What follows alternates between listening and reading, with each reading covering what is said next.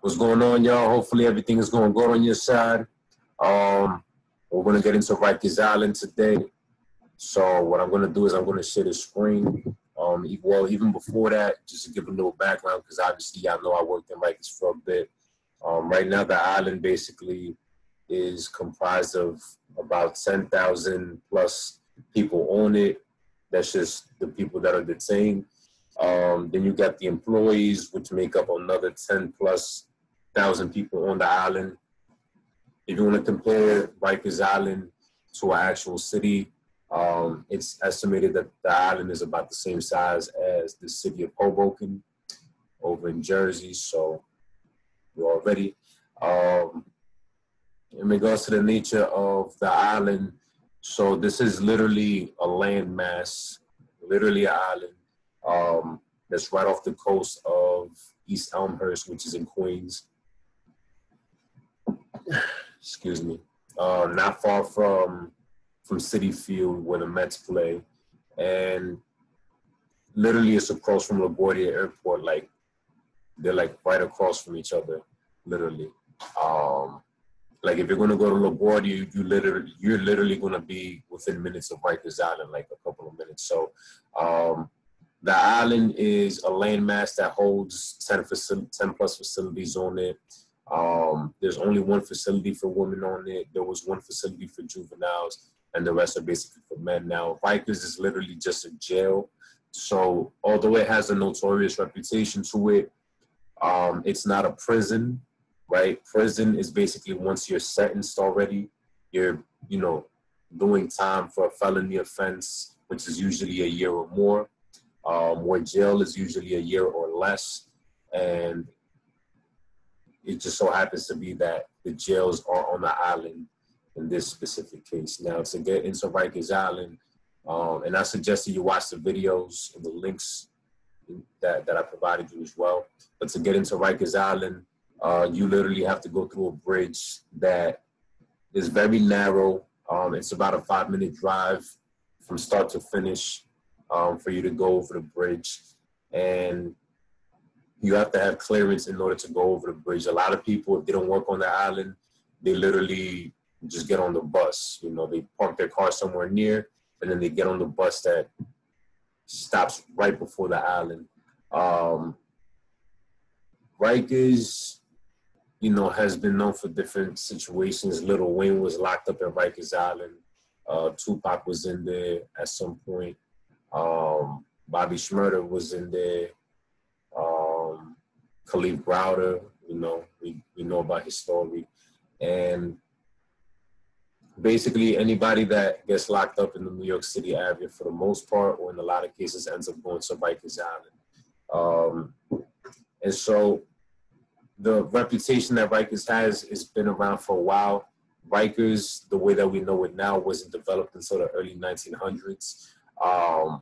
Basically, Rikers is a literal landmass of just waste, okay? So that's one thing that people don't know, because now they're talking about closing down Rikers, but they're talking about closing it down, but what are you going to do with an island that no longer has anything on it? Well, that's the question, because the actual landmass itself, the soil, all that stuff is faulty. It's not even really soil. It's basically waste and refuse that has been compounded throughout the years on that landmass to make it the mass that it is. Because originally the island was a lot smaller, but people who were incarcerated in the early 1900s in New York, they actually were in Roosevelt Island first, and then they basically got moved over to Rikers Island. They bought it off the Riken family. The city bought it off the Riken family, that island, and basically moved the prisoners or the incarcerated individuals over to that island, but they moved them over there with refuse and waste, basically garbage dump, right? And so they got moved over with that, and they started taking that refuse and started piling it up on top of the island. Now, when you bring garbage anywhere, what's going to follow? Rats, infestations of them, right? And so what ended up happening was there were so many rats getting on the island that they had to actually bring dogs onto the island to eat the rats. So like the diet of these dogs literally was just rats. They weren't fed anything else so that they could specifically just eat the rats.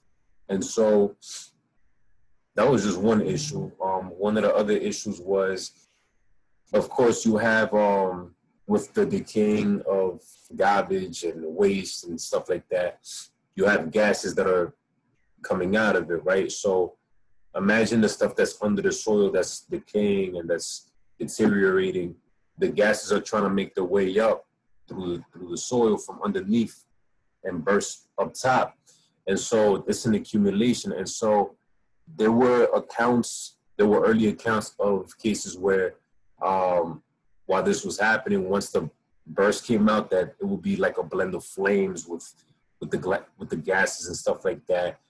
Somebody said that walking through the island at one point, it looked like a whole bunch of little mini volcanoes, you know, in the walkway. And so Rikers Island, if you even just drive by the area, it just stinks. Like, it's like one of the smelliest places that I've ever been around. Me being from Queens originally, I used to play at the baseball field that's right next to Rikers Island. And when I was like, I remember being a kid and asking the question, like, yo, why does it stink over here? Like, why does it smell so bad? And somebody told me it was because there was a body of water. I'm like, what? Well, I'm like, all right, whatever. I just took that.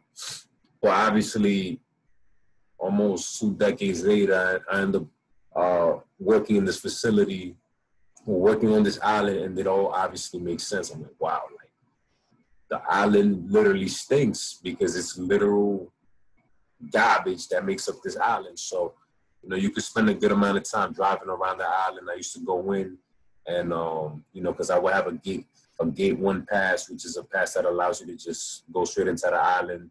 All you do is just show your ID and show that you got the pass, and you can just drive in there. But it would take like from one side of the island to the other, you could drive 20, 30 minutes nonstop. It's a pretty big island. I worked in the largest facility on that island. It was called AMKC, Anna M. Cross Center. That facility was 40 acres. That facility was half general population, half mental observation. Basically, DOC acknowledges that there are people that are on the island that probably shouldn't be on the island. In my opinion, they shouldn't be on the island. They should be seeking mental health counseling or therapy, or, you know, be hospitalized. But because that's just how the criminal justice system is, it locks up the homeless. It locks up those who may be suffering from some physical illness, but because they're Black or because they're brown, they're not given the same level of health care or attention to their health as somebody who will come from the white community. And so that's just the reality of it. When you step into Rikers Island, the majority of people overwhelmingly are Black or Hispanic or somebody from the minority group. The reality is that New York City is not just Black and Hispanic, but that's just what the Rikers, what the island is primarily made up of. Even the name Rikers Island, right? And I learned this after I had worked there. Like, the majority of people that work in the island, they don't even know this about the island, right? They spend 20, 30 years working there trying to collect a pension. They don't even know, because it's not something that's broadcasted like that. But the name Rikers Island is named after Richard Riker, who was a judge, who the North and the South had an agreement through this act called the Fugitive Slave Act, that if there was a runaway slave from down south that made their way up north and they were found to be a runaway, the North had the obligation to return them back to the South. And that was already an agreement. Now, it's another thing for somebody who's Black in the North to be free in the North, to be born free, and then basically get extradited down to the South and get pulled down to the South. That's what Richard Riker was doing. He was a judge, and basically he would get bribed and kickbacks and get kickbacks from bounty hunters, literally just like 12 Years a Slave. If you want to equate this to like a movie or something, 12 Years a Slave is literally the best example of what was happening. Bounty hunters from down south would go up north, you know, because New York, New Jersey both had slavery. At one point, New York was actually the second, the state with the second highest amount of slaves at one point. Okay, and New Jersey was actually the last state to abolish slavery in the North.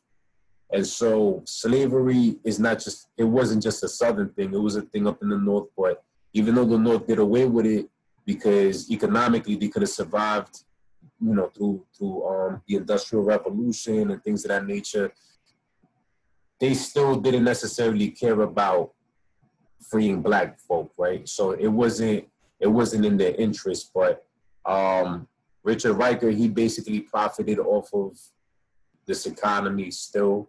He extradited the process of, you know, sending slaves or sending free Black men who were never slaves at any point in their life down south because he was getting kickbacks and stuff like that.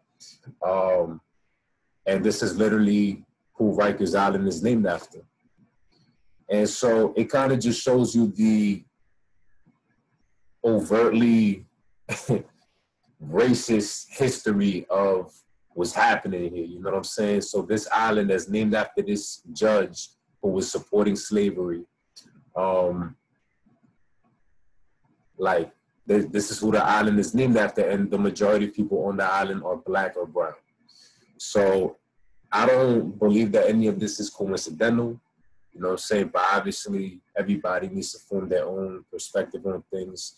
But I'm just giving you the angle, especially having worked in there. It's like, it only makes sense. The other side of it is that you also have people that work on the island and then people that work in headquarters. Now, when people think of the Department of Corrections and they think of Rikers Island, they don't think that, like they only think it's just Rikers Island, but they don't think that there's a headquarters. They don't think that there's a nice, fancy looking place, you know, where people go to and have organized meetings and things of that nature. They probably just think, oh, everything just happens on the island. No, it's the headquarters and the island are literally within 5 minutes of each other driving. And headquarters is like something you would, like, it's like a mall. Like, it's in the Boulevard building. I'm gonna share the screen with you real quick.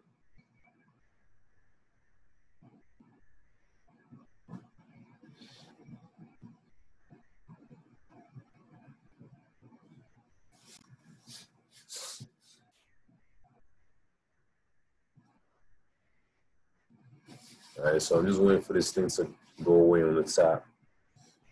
All right, it's trying to bug it.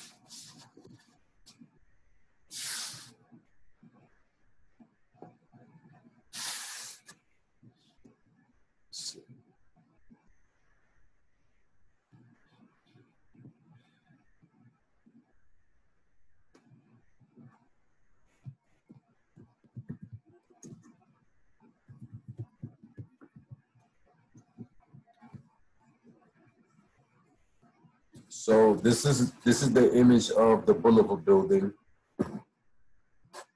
This is located out in East Elmhurst, Queens. And this is the inside of it. This is where the Department of Corrections headquarters is located.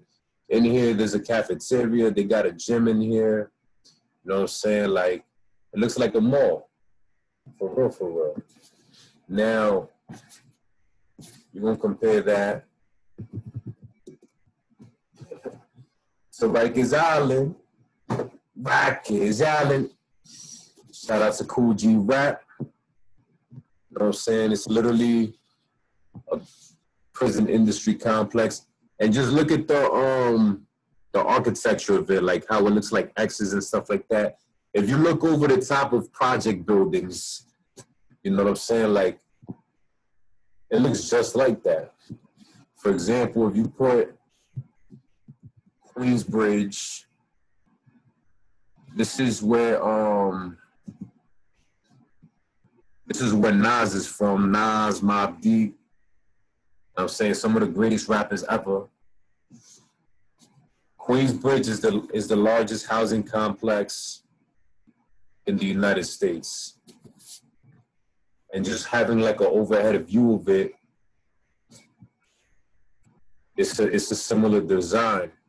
You know what I'm saying? So like when people want to minimize the intentionality of the prison industry complex, I mean, certain things like this, it kind of just makes it obvious like this is not accidental, because you don't accidentally have similar looking designs and stuff like that. You know what I'm saying? Like, this is to get people acclimated and familiarized with certain behaviors and patterns, whether they know it or not.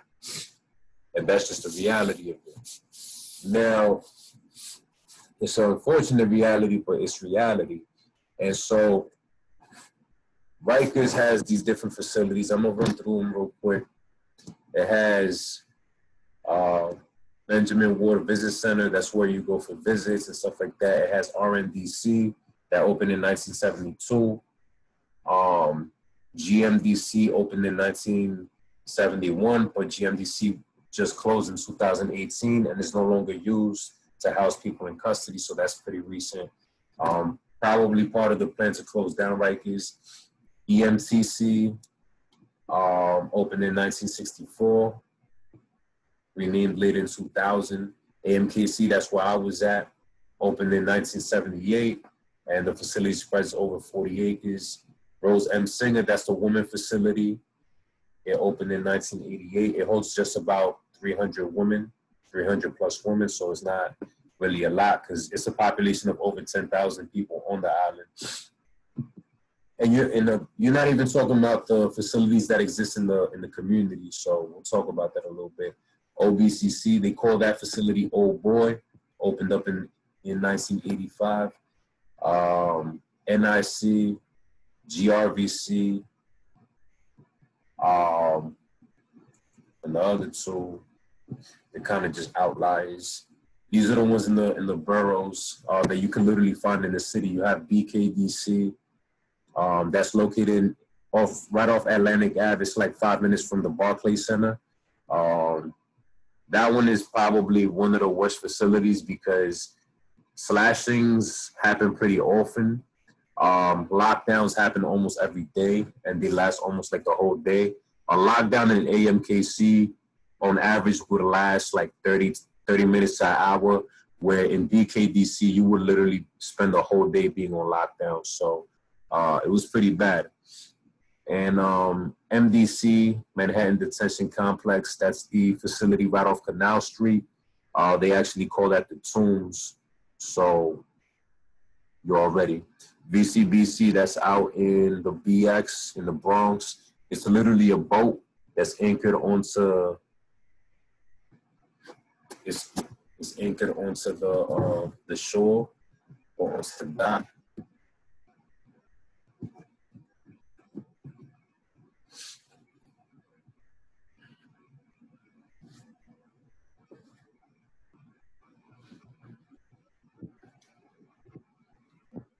So I'm not sure why it's again giving me a hard time.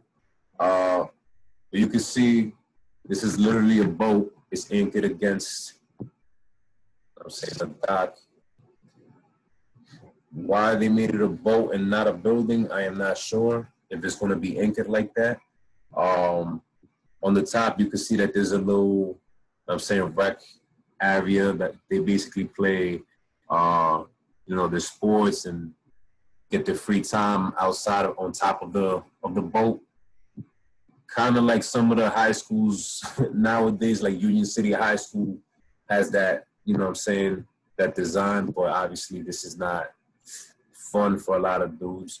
But yeah, that's kind of just like a general overview of Rikers.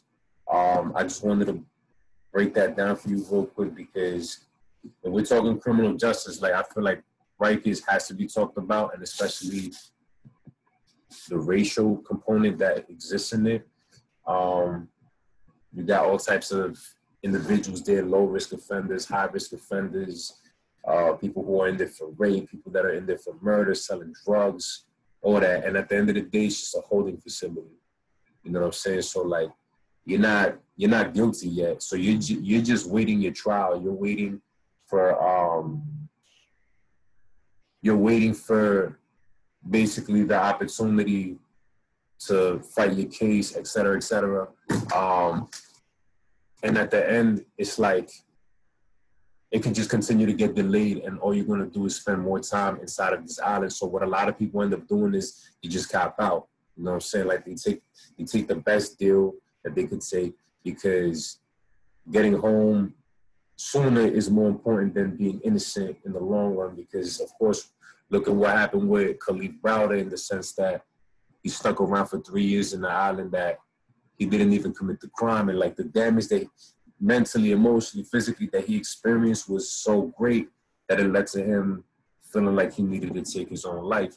And so a lot of people can't, do this, like, to me, even having worked in there, like, I don't care how tough you are, like, we're not built to go through this kind of stuff, you know what I'm saying? Like, we're not supposed to go through this kind of stuff, but people just find ways to do it because they have to, but it's not that you want to. Like, I seen a dude in there one time that I don't even know how he was alive, to be quite honest. Like, this dude had, in Rikers, when somebody gets slashed, like, from the ear to the chin, you call that $150, because you get 150 stitches for it, right? Like, it's bad. And then you get the scar forever. Some people say, oh, I'm going to make you smile forever. Like, there's just, like, a whole bunch of just crazy ways of saying different things in jail or whatever. I seen this one dude, he had literally a scar that started in the front of his neck and went literally all around his neck, back up to the start of his neck. I'm like, even my captain who worked there for like almost 30 years was like, yo, how is this guy alive right now? Like, I've never seen nothing like that. Like, even in the streets, like, I've seen dudes with slashes on their face and scars and stuff like that, but I've never seen somebody look like somebody attempted to decapitate them, like, literally. You know what I'm saying? Like, this is the kind of stuff you see on the island, and this honestly is normal. Like, it's crazy that I'm saying it like that, but this is normal. And you know what I'm saying? This is not a place of rehabilitation. It's not a place of, improving yourself. Like, you actually just come out being a worse, criminal, basically. Like, you learn how to do, like, a better criminal, I should say. Like, you learn how to do crime better. And if anything, you get plugged into other outlets and et cetera, et cetera. So these are things to consider. And of course, if you plan on working in this facility, you just have to weigh your options, because it's a high stress environment. And a lot of times you think that the stress is just going to be from the people who are incarcerated, but that might actually be the easier part. You have to deal with the dynamic of, working with coworkers who, you know what I'm saying, you need them to be on their P's and Q's just as much as anybody, because they got your back, right? But sometimes it's never like that. So, and then the last thing, in the headquarters, you have basically like the program people, the people that do policy, who, the commissioners, the chiefs, executive directors, people that are in suits and ties and stuff like that, right? Civilians. And then on the island, you got people who are in uniform, the correctional officers, captains, wardens, deputy wardens, and the majority on the island are people of color, but then the people that are in the headquarters are predominantly white. And so you kind of see the differentiation right there as well, as to, like, who's in the front lines and who's behind the computer desk, logging stuff into Excel spreadsheets or having meetings with, City Hall and stuff like that. So that's his own dynamic. But anyways, hope this was informative. If you have any questions, reach out to me, of course. In the meantime, stay safe and enjoy yourself.